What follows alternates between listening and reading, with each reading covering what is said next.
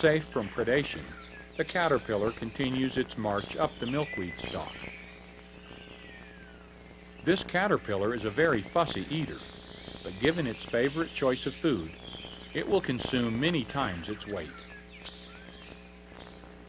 For 3 to 4 weeks, it will continue to outgrow its soft, stretchable skin, molting 4 to 6 times. Spinning a silk button, it attaches itself to the underside of a stalk. By moving its head from side to side, the larva draws the silk out to a fine thread, which hardens upon exposure to air.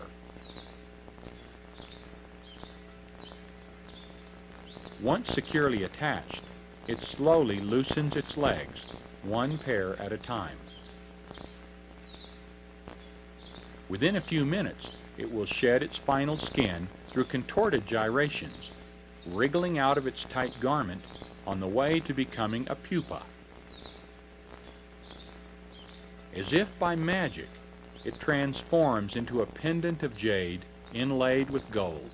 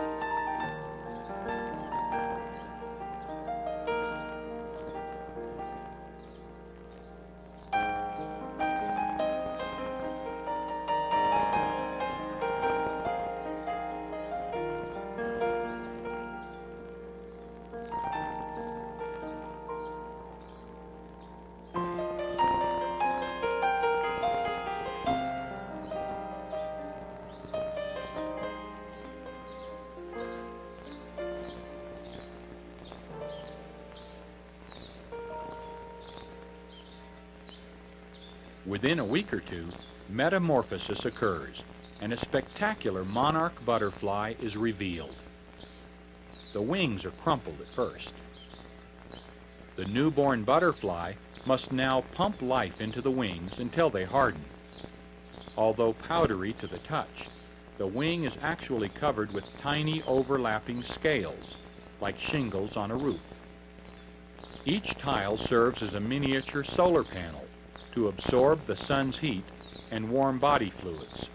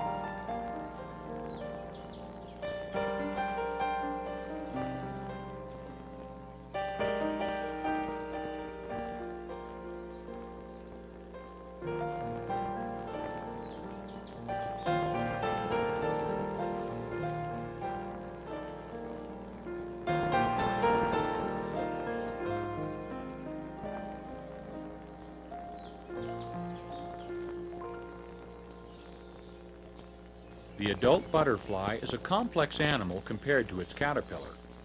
Its eyes can see many more hues than a human's.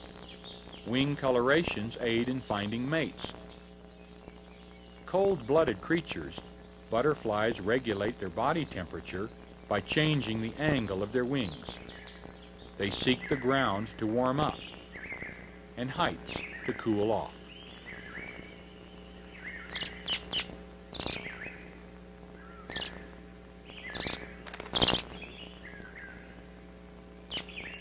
The need to bask in the sun is risky business, however. An alert eastern phoebe has a hungry family to feed.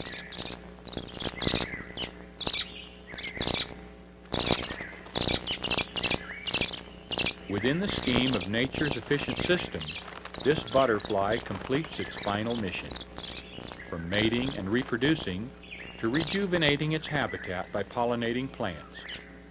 Its final contribution is as a food source. That's a lot to accomplish within a 6 to 8 week life cycle.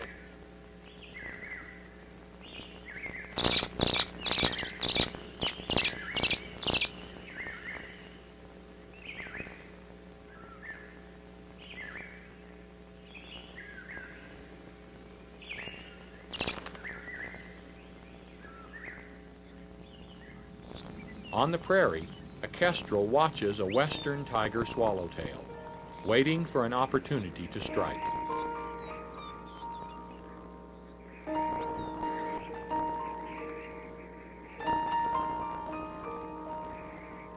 Even airborne, butterflies cannot escape from all their predators.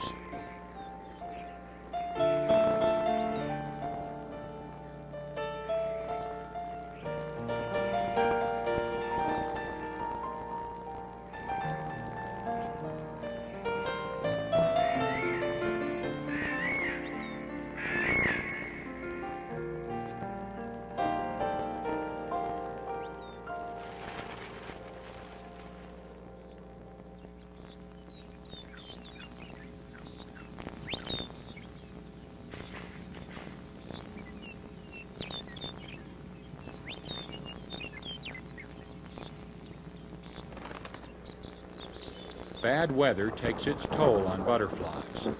Thunderstorms are especially hazardous. How do these delicate creatures survive the elements? Well, some don't. This rain-soaked monarch must stay quiet to conserve energy.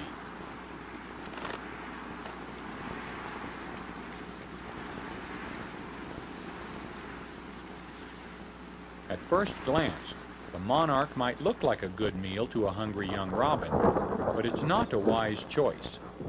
It does not take the bird long to realize the peril of eating the distasteful monarch. Hopefully, the lesson was well learned. Monarchs break all the butterfly rules. Appropriately named after the British monarch William of Orange, this regal butterfly fears neither being eaten nor freezing in winter. Poisonous to predators, they are free to flap along at leisure. Unlike other butterflies, which winter over as eggs, pupas, or adults, monarchs fly south for the winter. During warm months, monarchs, like other butterfly species, hatch, mate, and die in less than 2 months. But the last monarchs of the season undergo hormonal changes, and the surviving generation migrates as far as 3,000 miles to escape the cold. Mimicry serves an important function in nature. Although this viceroy does not get to accompany the monarch on its winter vacation, its almost identical coloration to the monarch fools predators into thinking it too is poisonous. The smaller viceroy is distinguishable from the monarch by the dark horizontal band near the edge of the wing. At summer's end, the monarch is busy storing fat for the long voyage south. Riding the prevailing wind, 100 million monarchs east of the Rockies descend upon and tent the fir trees of Mexico's mountains near Mexico City. West of the Rockies, some 10 million head for 40 different eucalyptus groves along the coast of Southern California. These masters of the air can travel up to 200 miles a day and fly as high as 7,000 feet. Some say the migration is simply the result of following the milkweed plant southward, but others say these beauties possess an inner compass. The answer could simply be genetic inheritance. The same monarch which flies south returns north in early spring. Monarchs leave their roosting sites after mating in late February or early March, and the age-old cycle begins anew. It's hard to believe the monarch could become extinct, but their winter roosting sites occupy expensive real estate. If these areas continue to be logged and commercially developed, we may soon lose our best known and best loved American butterfly.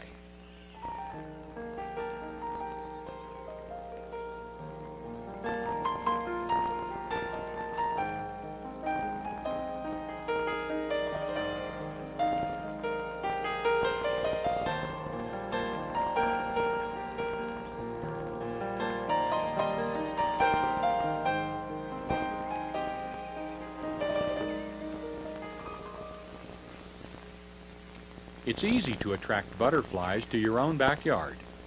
This comma butterfly is attracted to the sweetness of a fermenting melon. Even an apartment balcony can welcome butterflies. Their needs are simple: sun for basking, a patch of moist earth or casual water, and flowers for nectaring. Remember, spray sparingly. Pesticides kill butterflies and their predators. In the past, butterflies never needed us for survival, but now they do.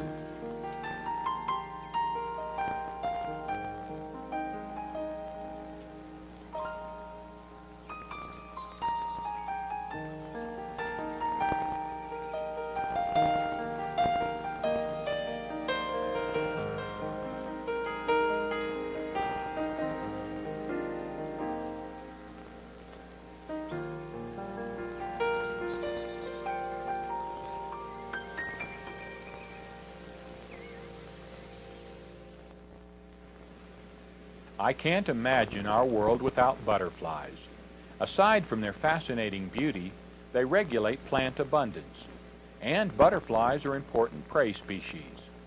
Disruption down here at the butterfly level causes damage that's felt all the way to the top of the food chain.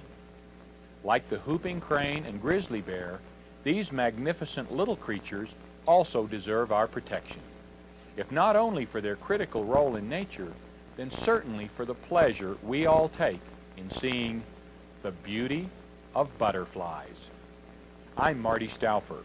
Until next time, enjoy our wild America.